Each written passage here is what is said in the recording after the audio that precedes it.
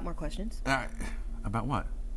This next subject. Oh, well, yeah, we're going to get some legal expertise from Peterson Law Office. That's what we're doing right now, right here. Yes, we are. So we want to welcome Justin Peterson in with law advice. Of course, we are talking everything legal expertise. Yes. So tell me, what are we seeing right now as far as the roads are concerned? People heading out, summer break, you know, what are we really seeing? You see a bigger volume of calls, obviously, because you see a lot more traffic, especially highway type traffic and things like that. And so, you know, we're fielding those calls on a daily basis. We hate that it happens to people, but we're here if they need the help, that's for sure. And this time of year, we're sending the kids off to summer camps. We're sending them off to day camps. And sometimes you sign waivers at these day camps and summer camps, right? Right. But you say there might be a little catch to some of that, right? There is. We get a lot of calls from families that we represent or former families we represent. They want to talk about these waivers they're signing for their children. You know, does it waive liability?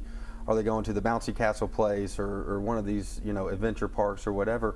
What most people don't know is that if your child is hurt at one of these places, those waivers are actually ineffective under Kentucky law. Our Kentucky Supreme Court, handling a case, has said that a parent cannot waive the negligence of someone else to your child.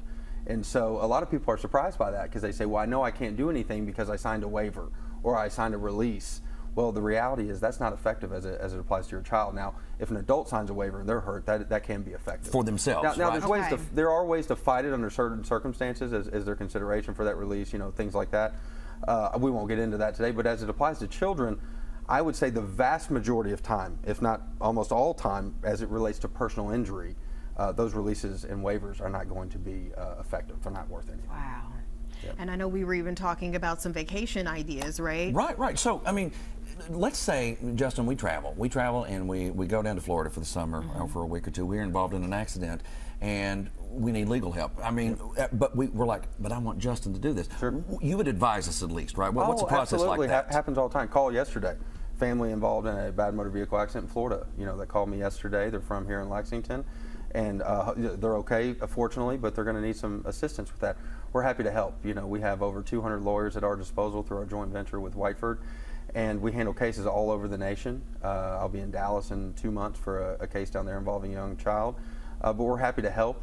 We handle the case pre-litigation. If we have to file a lawsuit, then either one of our attorneys who's licensed there will assist with that, and then they'll pro hoc me in, it's called pro hoc vici. They get me into the case, which is approved by the court so I can practice in that jurisdiction, or we hire what's called local counsel and we get them involved. So a lot of times attorneys from other states will call us and they'll call me to be local counsel and to help them pro hoc them into a case similarly. So we're happy to handle the case. We handle cases all over the country and we're here to do that for folks here locally. Justin, how do you make people feel a little bit more comfortable? You know, a lot of times they're coming to you because they got into a situation, they don't know what to do, but they're also very scared. You know, how do you make them feel a little bit more comfortable about learning the process? Sure. And going through everything? Well, one, we make ourselves fully available because when people are stressed out and scared, they want to talk to somebody.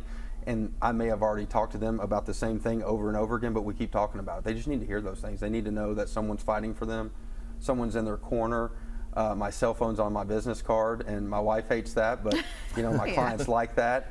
And it's one of those things where we just have to be readily available for them. That's how we're going to do it for them. And you can go over to justinpetersonlaw.com. You've got that 24-hour bot, or not bot, you talk to people. Yeah, you talk to people. It's a chat feature. Chat feature, that's what it's called, yeah. Thank you, and we appreciate you for being here. Yeah, thank you.